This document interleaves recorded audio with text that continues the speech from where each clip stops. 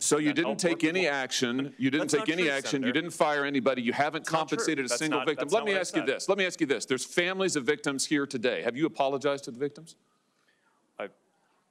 Would you like to do so now? Well, they're here. You're on national television. Would you like now to apologize to the victims who have been harmed by your product? Show them the pictures. Would you like to apologize for what you've done to these good people? I'm sorry for everything that you've all been through.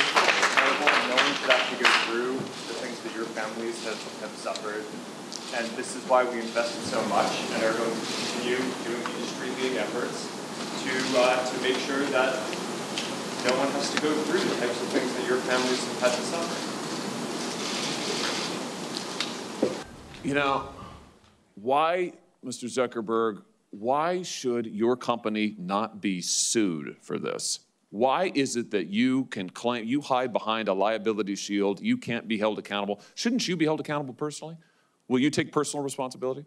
Senator, I think I've already answered this. I mean, these well, try this again. Will you take personal responsibility? Senator, I view my job and the job of our company as building the best tools that we can to keep our community safe.